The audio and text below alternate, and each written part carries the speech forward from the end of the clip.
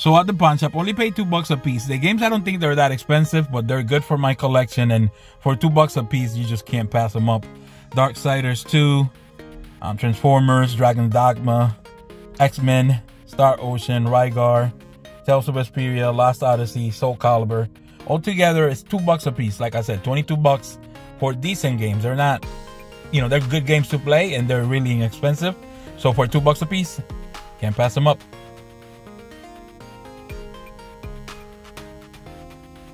Later. So at the GameStop, use $33 worth of credit. They have that deal, buy two get one. So what I did, I bought Metallica, which I should be able to sell for about 15, maybe 20, and SmackDown vs. Raw, which is basically the same thing. And I should be able to get this one for free and get all my money back that I spent. So at the end of the day, it was all for this, just to get it for free and get my money back. So this was a Facebook deal, paid $220 for everything, which is not bad.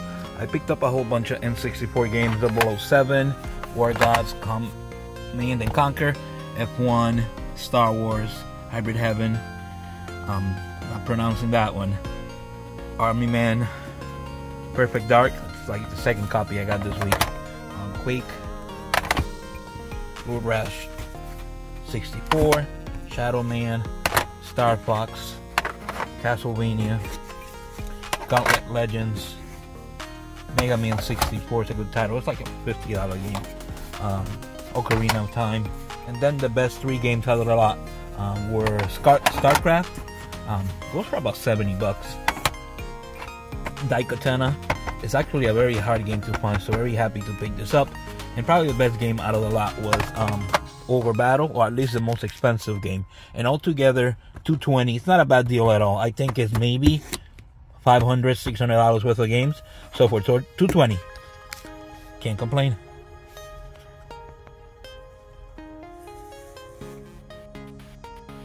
Later. At the flea, paid $10. I'm hoping it works. It looks in decent enough shape, so I'm thinking it should. Everything is there. Obviously, this is a DS XL. The screens look okay, the buttons are working, and for $10 I think it was worth a shot. If it doesn't work, we can sell it for parts, but either way, $10, can't complain. So this was a offer of deal, paid $100 for everything, which I think it was good. There is a PSP in here. There's this GameCube stand that I never seen, that I'm gonna try it out later and see what it's all about. The games were actually a PS2 pad in there, some movies, some games, Crash 2, it's another Crash in there, so Spyro's Rage, Legend of Dragoon, Final Fantasy 7, Final Fantasy Origins, Final Fantasy Chronicles, Final Fantasy Anthology, Final Fantasy 9, Chrono Cross. Probably the best 2 games were Drakengard 2, which I'll get to keep, and Lunar 2. Obviously missing all the other stuff, but still like $100 game all day. So altogether, $100 is a really good deal. So very decent stuff, RPGs, all the fun stuff for $100.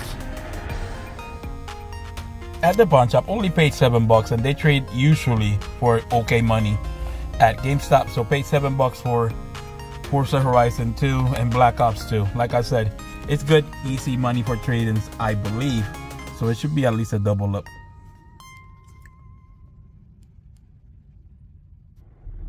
So this was a Facebook deal. Paid $50 for Zelda 4 Swords and Metroid Fusion and Art or Final Fantasy. I'm pretty sure my wife is gonna like this. So for $50, I should be able to sell these 2 and get this basically for free.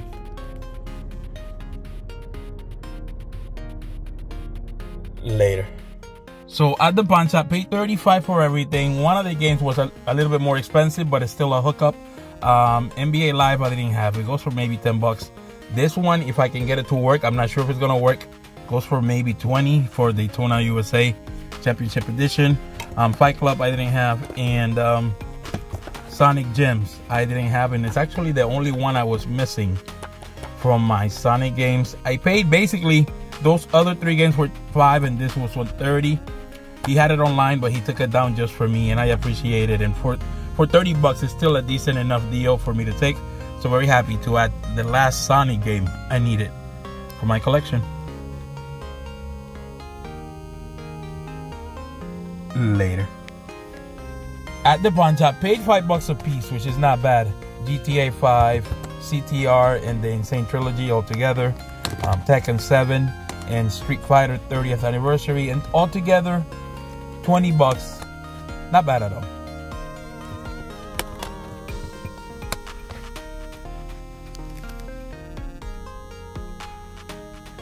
Later. This is what happens when you have a problem. I ended up paying, I believe it was $53 altogether. I always seen this cabinet and I always wanted it, so it looks in okay shape. I can clean it up. Need for Speed is like 15. NBA Jam is like 10, $12. So at the end of the day, for $53, it's not bad, and it's something that I definitely can add to the game room. So happy to pick this up.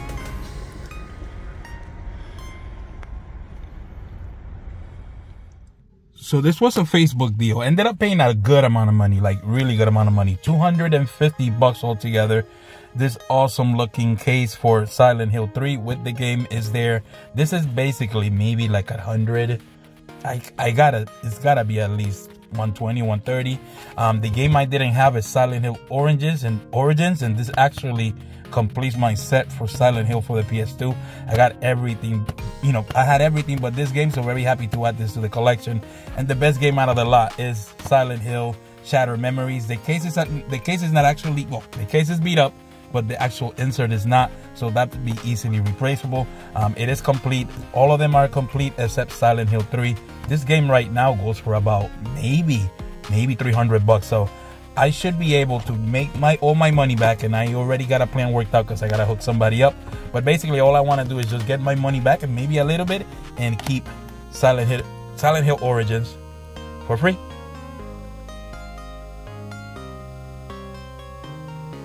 Later. At the flea, ended up paying $15. I don't know why. This is probably going for my daughter. I don't think it's worth anything.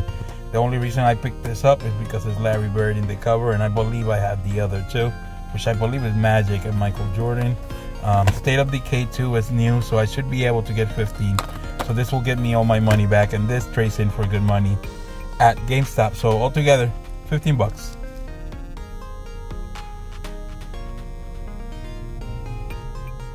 So a big thank you to the unknown video game hunter. He hooked me up with a couple of games. Basically what we do is whenever we need something, we just tell each other, and we kind of take care of each other that way. Men in Black. I don't know what this is called. Rock'em Sock'em Arena. And then the big thing, and thing they're very happy about, is this display for Tears of the Kingdom. I think it belongs to Walmart, so I'm very happy to add it to the collection. I have like a little Zelda shrine in my second game room, but we're not gonna talk about that. So very happy, very grateful that he was able to give me this. So excellent pickup. Actually, I kind of think goes really well with the room. And now the pickup of the week.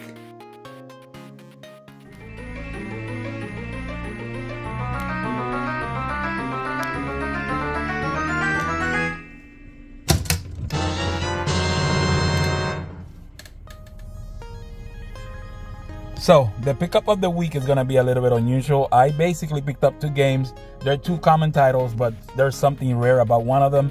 I paid $60 altogether. This is maybe worth 10, and the reason why I paid $60 and it's the pickup of the week is because it's the Perfect Dark not for resale. I have a not for resale collection that I have. I will do a picture on top if I can remember to put it here. And basically I have 7 or 8 games for that collection, and I think this makes it 9. And it's one of the games that I did not have, obviously. And it's a game that goes for maybe, I would say about $250 to $300. The only one I've seen in good condition is about $299, I believe. I'm not even 100% sure, but it really doesn't matter because it's going into the collection. So very happy, very excited to add this. Don't forget to like and subscribe. And hopefully, we'll see you all next week.